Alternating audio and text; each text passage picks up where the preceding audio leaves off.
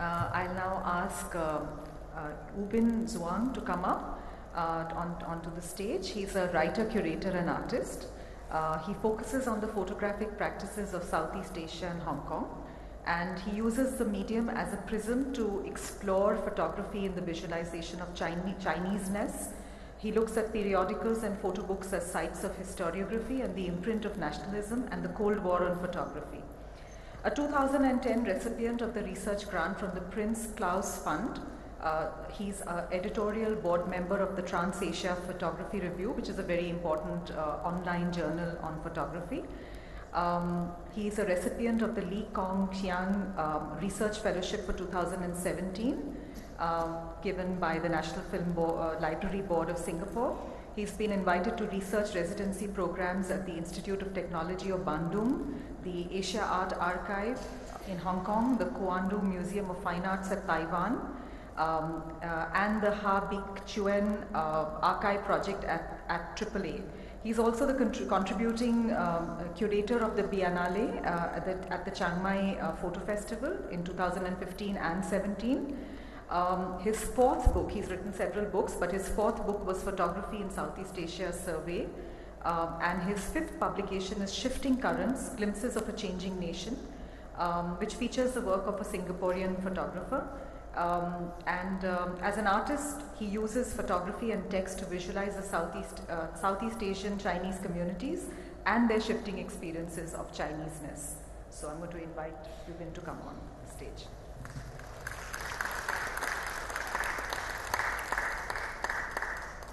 Especially Push Pamela for inviting me to this conference. I feel the burden of responsibility because I'm portrayed as a photo historian of Southeast Asia, but Southeast Asia really consists of 10 different countries with very complex politics, multiple languages. So I don't feel like, even though I've just put out the book Photography in Southeast Asia in 2016, I don't feel I'm the only person that should be, I'm not the person that should be representing the region. But the other thing that I should want to say right at the start is that we do need more conversations between South Asia and Southeast Asia. I think that is something that's quite lacking. So I'm not going to really talk about my book. I'm working on a few extensions of from this book. I have a shameless pitch. Actually, I brought a few copies. I cannot give this away, but if you want to buy it, I can give you the author's discount. I'm not a Vietnam studies expert, but I'm going to talk about the Vietnam War. And in our minds, we have a lot of images of Vietnam. I think a lot of people would have seen this image, but in fact, you have never seen this image because the image that you saw was Malcolm Brown's image. Malcolm Brown shot the immolation of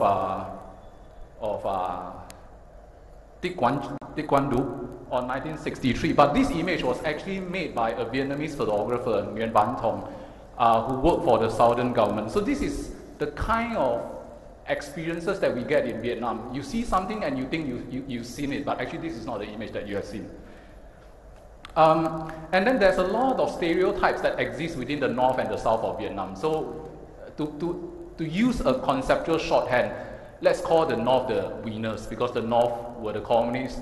They reunited the country in 1975. So if you go and speak to a lot of these like old cultured people in Vietnam, especially from the north, they would have a kind of imagination of the south.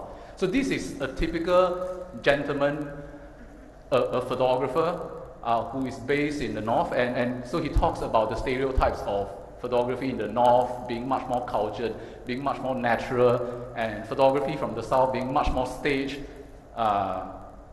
and things like that. So there are a lot of stereotypes that continue to exist.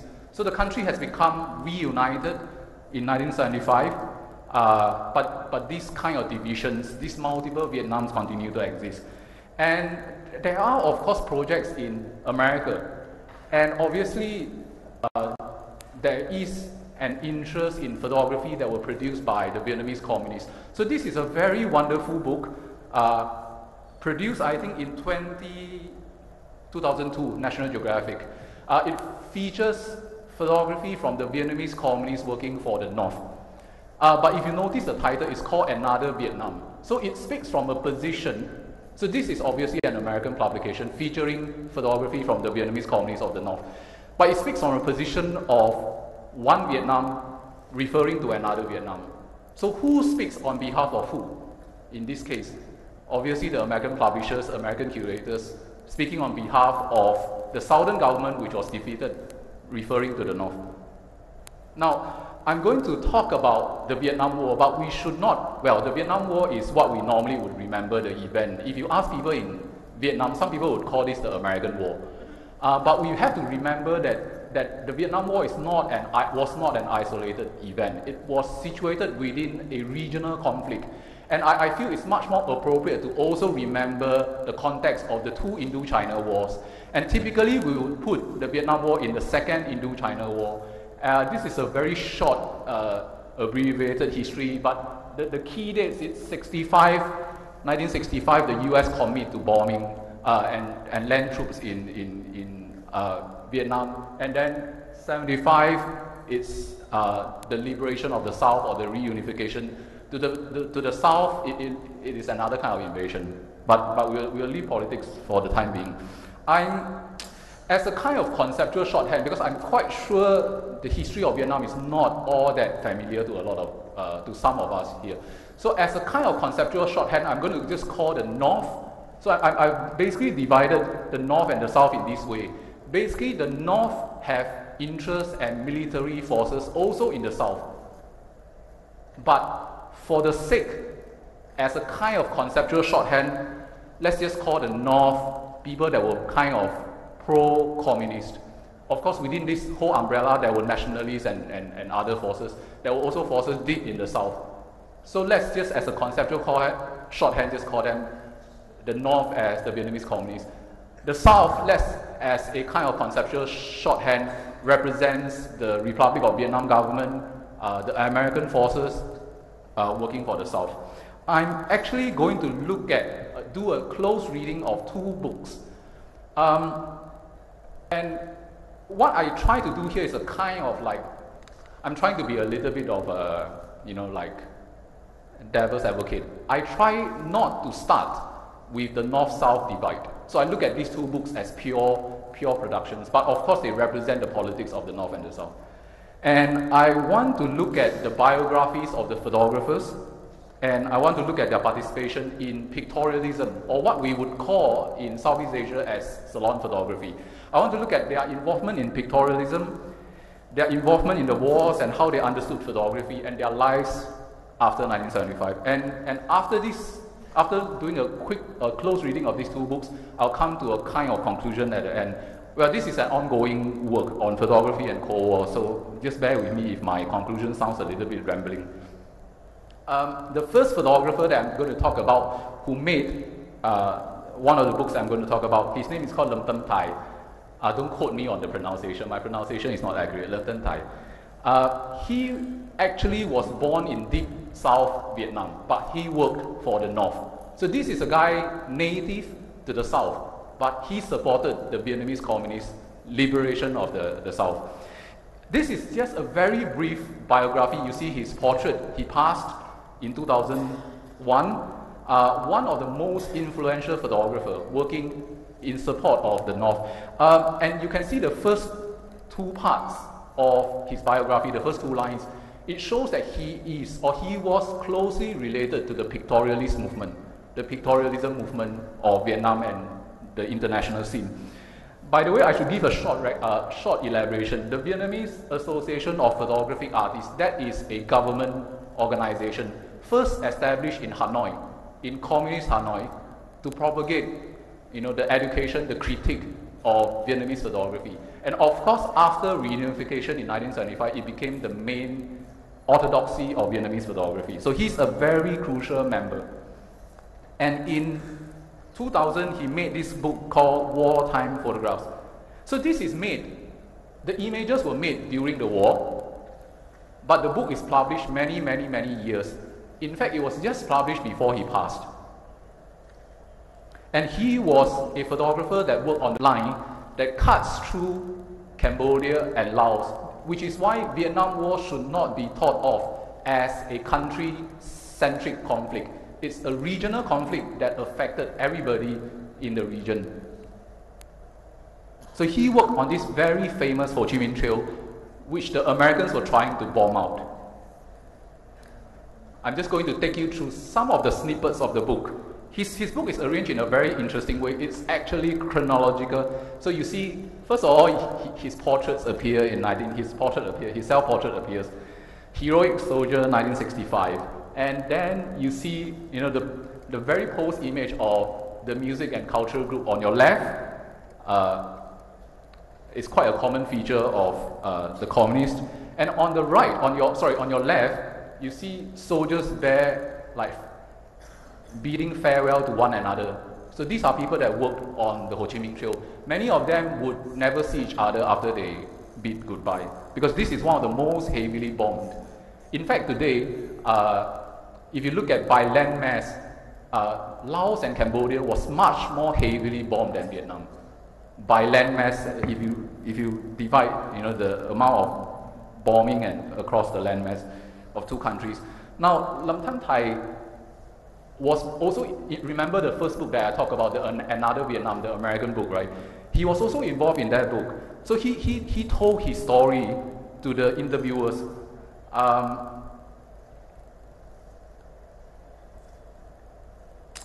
I will not read everything, but I think the first paragraph is quite interesting. 1965 was the year of the escalation. He was drafted and ordered to go down south on the Ho Chi Minh Trail. For us Southerners, it was a great honor and opportunity to be selected to go south, especially as a photographer. Only the most fit were chosen. We were motivated not only by patriotism, but also by a youthful sense of, or youthful spirit of adventure. So there was also the idea of going out, seeing the country, and being part of this war effort to liberate Vietnam from America. But going on the Ho Chi Minh Trail is no fun at all, because even for him, while the war the land war lasted for more than 10 years, he only made 2 trips. A trip would take him 4 months to walk. And many people suffered in the Ho Chi Minh Trail. This is a collection of, so this comes from a different book, it's a collection of anecdotes and stories from the people that work on the trail. You can see it's completely horrifying to be on the trail. If you look at the first quote, on the section of, so this is a soldier, so this is a second lieutenant working for the North. On the section of the Ho Chi Minh Trail going towards Kong Tum every day, we saw groups of wounded soldiers coming home. So while you are going down, you will see the soldiers coming back on the other side. Some of them had been burned by napalm, others were deformed or blind. We used to say to each other, when you reach the south, try to keep your face intact. So try to keep your face intact without being bombed.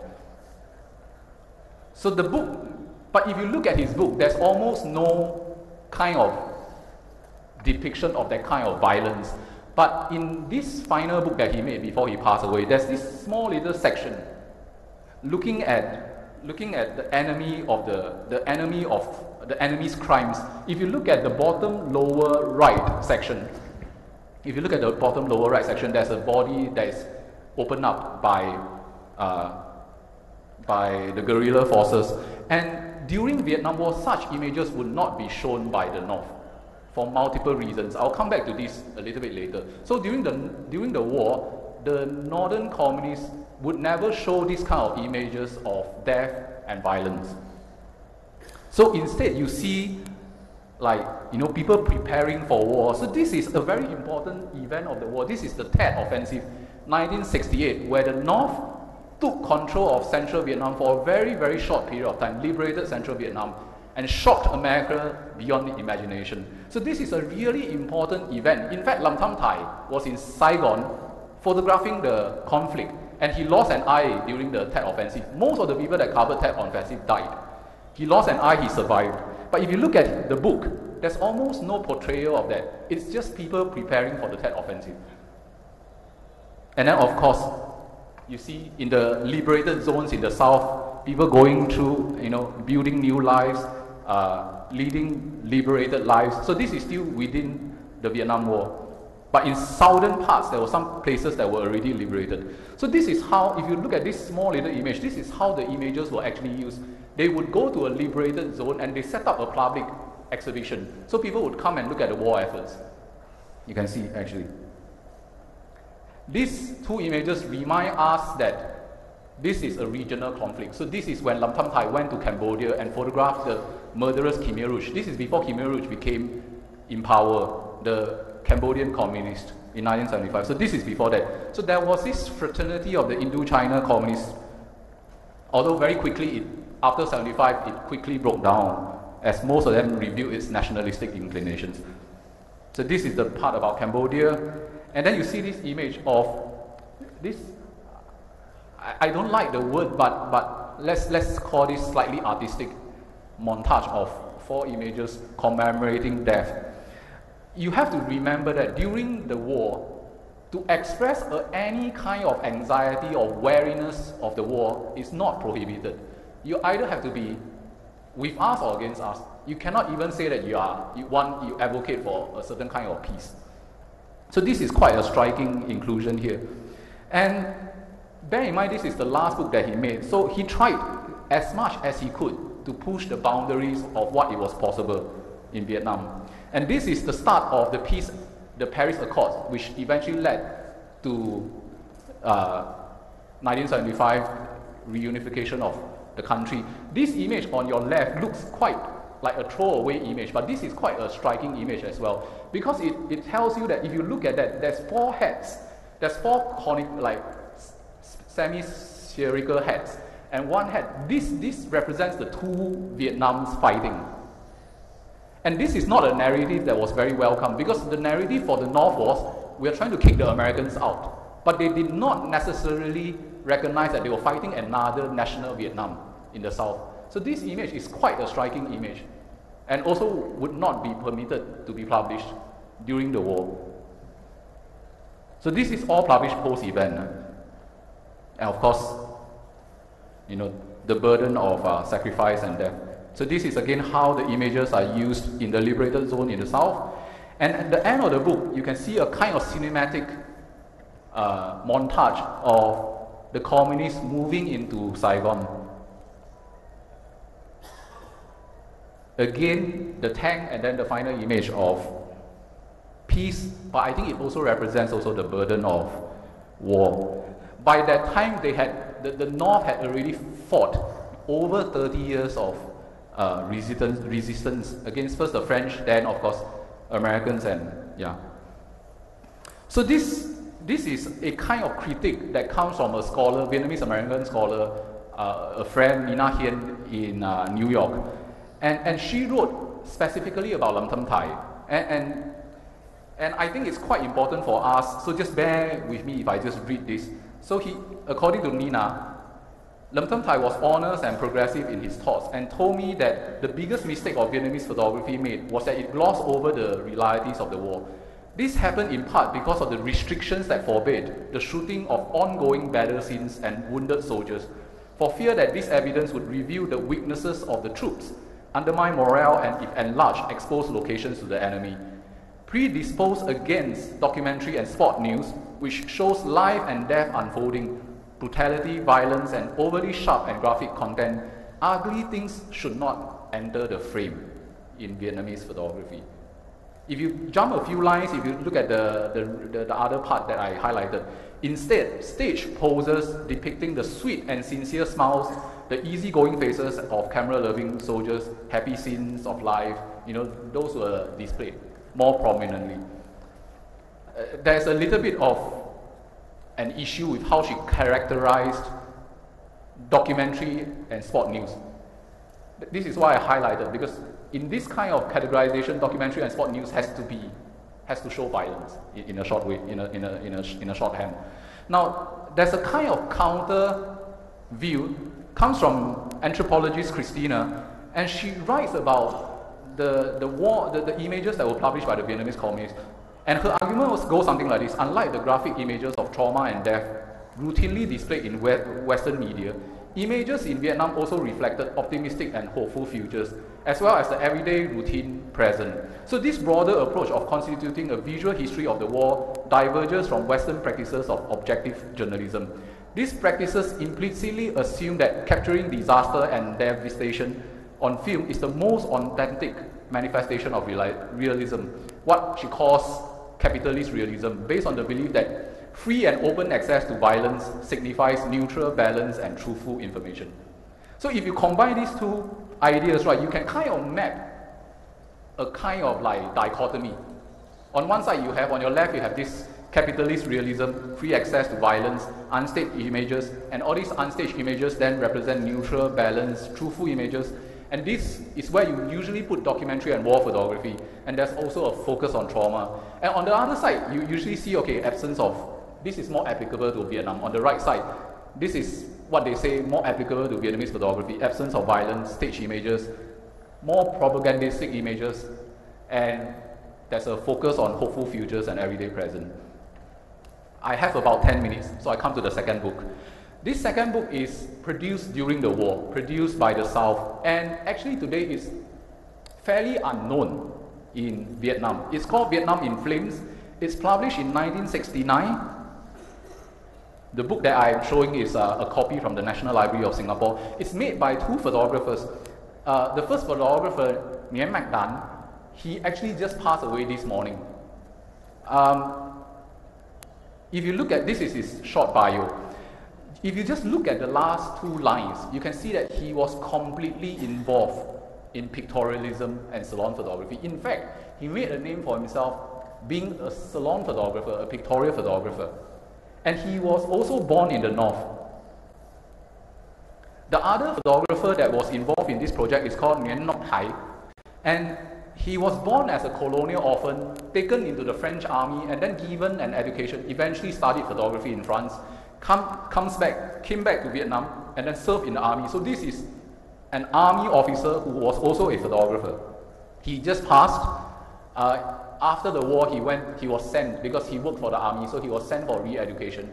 8 years, and then eventually he fled Vietnam, went to California, and he passed away in California. If you look again, 1957, 1961, if you look at the last line, again he was completely imbricated in salon photography, in pictorialism. And the book opens with a glimpse of history, which is written by another historian and also an army officer. I'm not going to read this for the sake of time, but just to say that from the perspective of the South, they were also fighting another kind of foreign intervention. For them, the foreign intervention was Mao Zedong and the Soviet Union. So there was also another kind of nationalism based in the South, supported by US interests within the Cold War politics.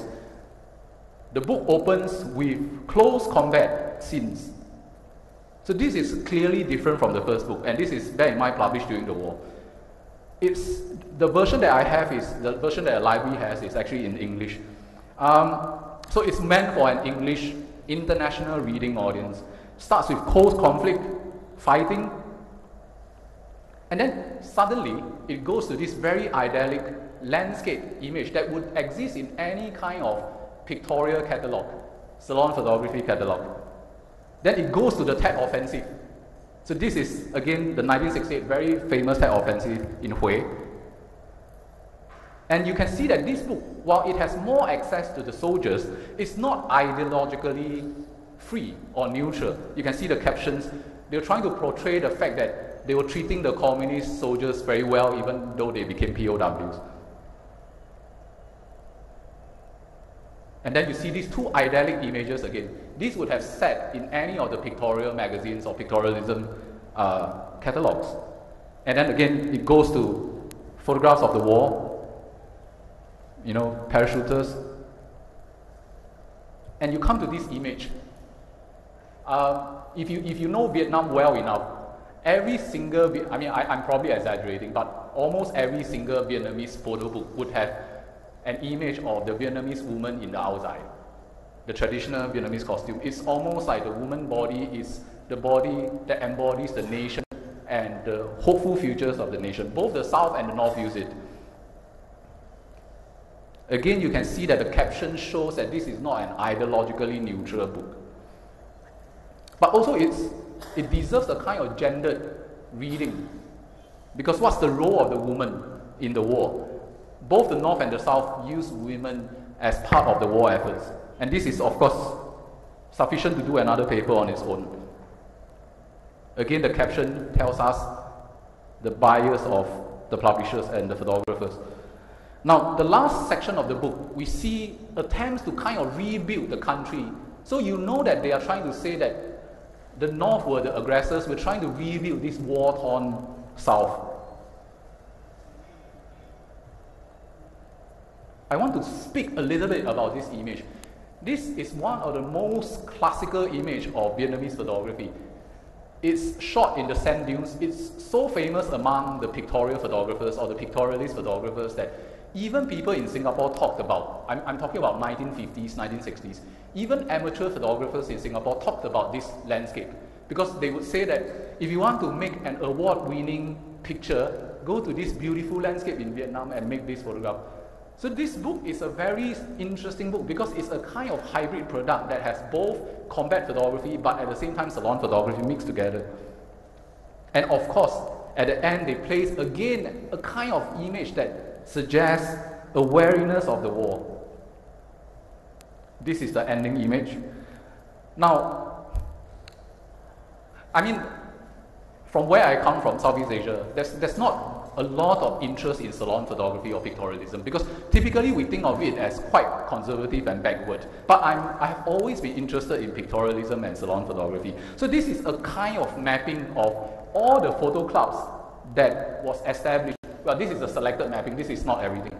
A selected mapping of all the photo clubs that promoted pictorialism in Asia, particularly in East Asia and Southeast Asia.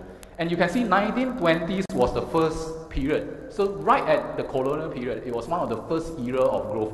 But 1950s, following efforts to decolonize, there was also another boom. And Nguyễn Ngọc Hạnh, the guy that was sent to re-education, he founded the KBC, Photo Club KBC Saigon 1957. So this is the second exhibition of KBC Photo Club in Saigon before the war ended. So this is a club founded by the army officer, Nguyễn Ngọc Hạnh. And you can see there is a section of his work. So you can see the images that was produced in the previous book was also reproduced in this exhibition catalogue of pictorialism.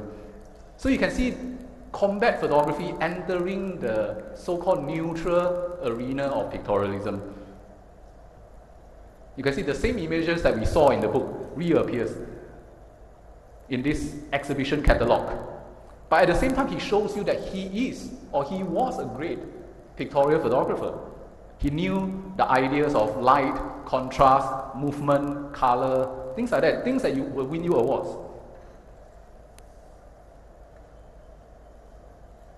Unfortunately, I suspect it's because he was also an army officer. So he was sent to re-education camp after 75, and he survived. Actually, many people didn't survive the camp. He survived, and in 83, he started making his attempt to leave Vietnam. Eventually, he ended up in San Jose and lived there for the remaining part of his life. So this was taken from one of the interviews by another reporter in the US. I never got to meet him, actually. He's based in California. He was based in California. And you can see that obviously he remains, he retains a certain hatred for the communists. How am I doing for time? 5? Yeah? Okay. Now, so that is Nguyễn Ngọc Hạnh.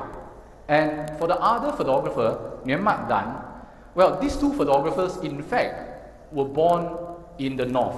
And Nguyễn Mạnh Đan, who just passed away this morning, also had a very interesting history. I never got to meet him actually as well because I didn't know that he was actually still around. And the interesting thing about him was that he was born also in the North. And in 1954, his family moved to the South. If you remember, 1954 was the time where the Vietnamese communists took complete control of the North. So at that year, the family moved to the South. So I don't know what does this mean.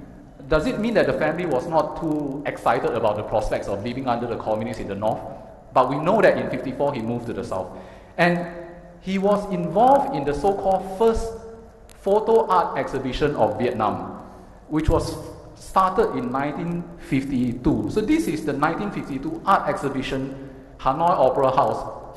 And this is an attempt by the Vietnamese photographers, gathering the photographers from the North, Central, and the South to do supposedly the first art exhibition in Hanoi.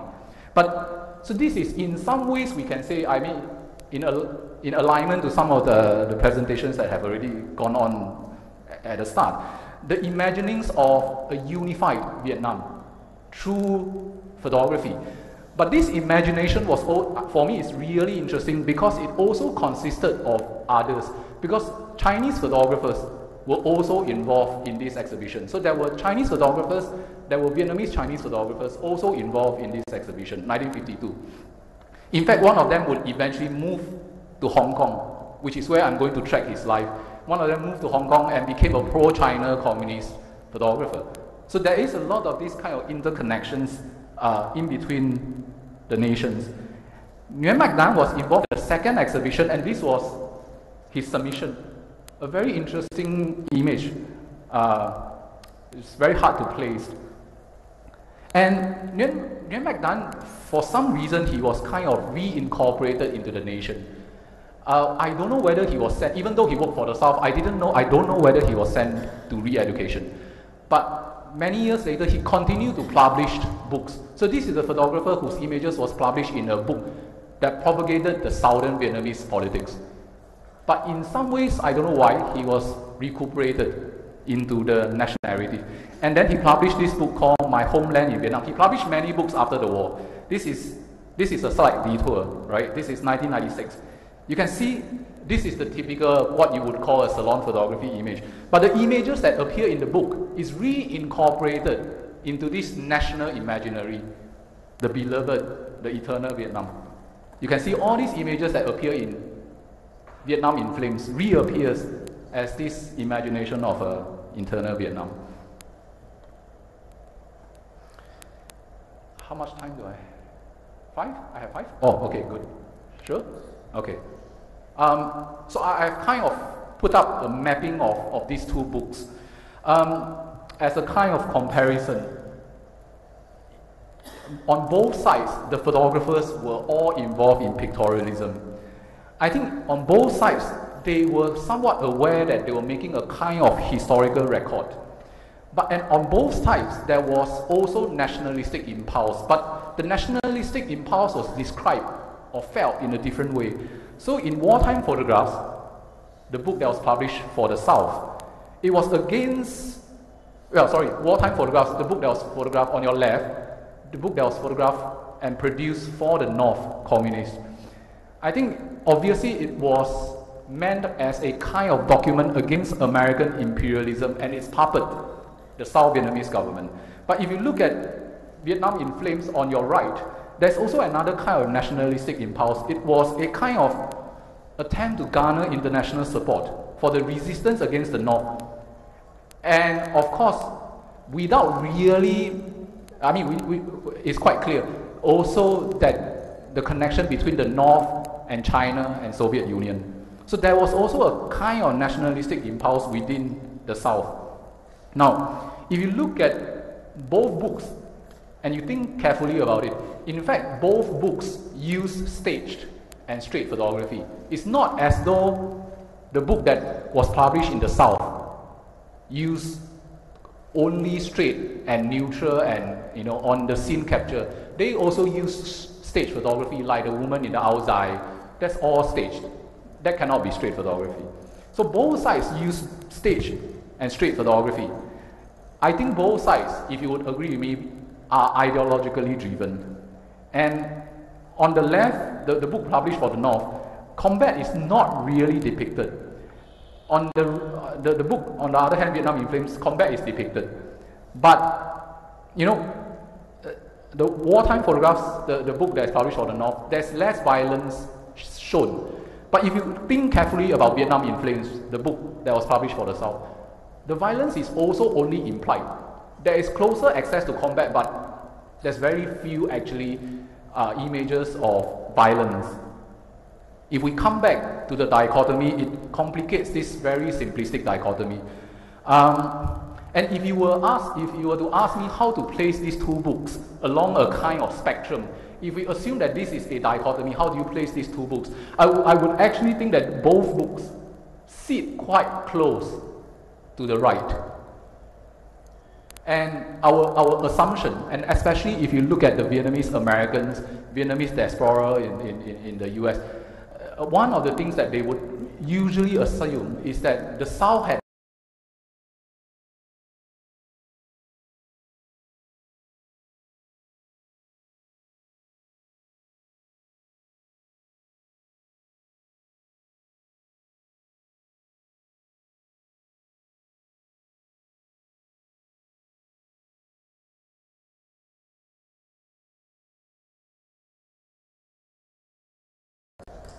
So when can we come to a situation, or is there a situation where cultural politics or cultural production can be free of politics? Now, I'll read my conclusion. So for the present Vietnam to emerge, other Vietnams, other ways of envisioning the nation, other ways of thinking about Vietnam were sidelined, were vanquished, or even incorporated into the present unified Vietnam. So the examples here show testament to these other visions of Vietnam. First of all, what does this presentation tell us about salon photography or pictorialism? We often assume that salon photography is neutral, is ideologically free. Because how political can you get with a beautiful landscape of Vietnam? Images of wrinkled old ladies and fishing boats. But I argue that it is precisely because of this illusion of neutrality that allows salon photography to be utilized for contrasting political projects. There's of course a very serious and practical reason.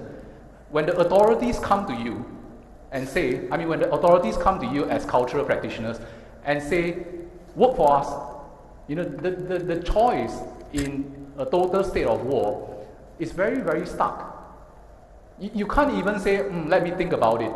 Because if you say, let me think about it, it already implies that you might not be supportive of me, or you are even sympathetic to the enemy. So the choice is cast in black and white. You are with us or you are not with us. And I think this is still something that affects us today. So this is not something that's far in the distance. This affects cultural production even today. What is the distance between politics and cultural production? Can there be any distance? Do we need a distance? Now, coming back to the two photo books, in the case of Lâm Tấn Tài, the photographer that worked for the North, he made a book called Wartime Photographs. His sacrifice, he lost an eye for the North, puts him on the right side of history, right side of the Vietnamese communist history. And because of his major influence, he was able to push the envelope. Because he was so closely related to the war, he was able to push the envelope a little bit with his final book, a little bit. And based on what I hear, he was also involved in the American book, The Another Vietnam. And I'm quite sure it's because of him that most of the old photographers were willing to speak to the American editors and to be involved in that project. Because if you go to the North and if you go to speak to the communist photographers even today, many of them are quite unwilling to speak about the past.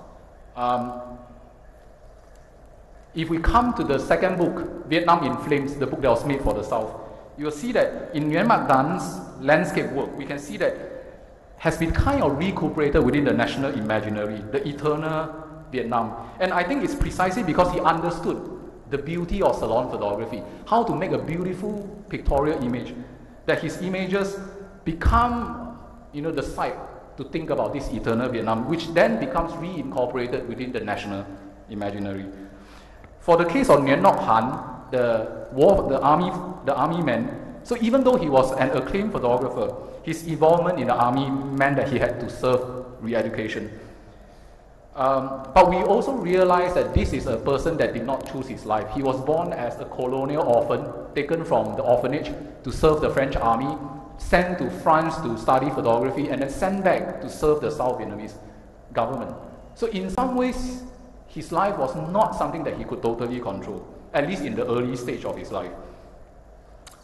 So anyway, my final statement would be, I think his photographs await younger photographers in Vietnam to rediscover, to recontextualize maybe within the other visions of Vietnam that continue to exist today. Thanks.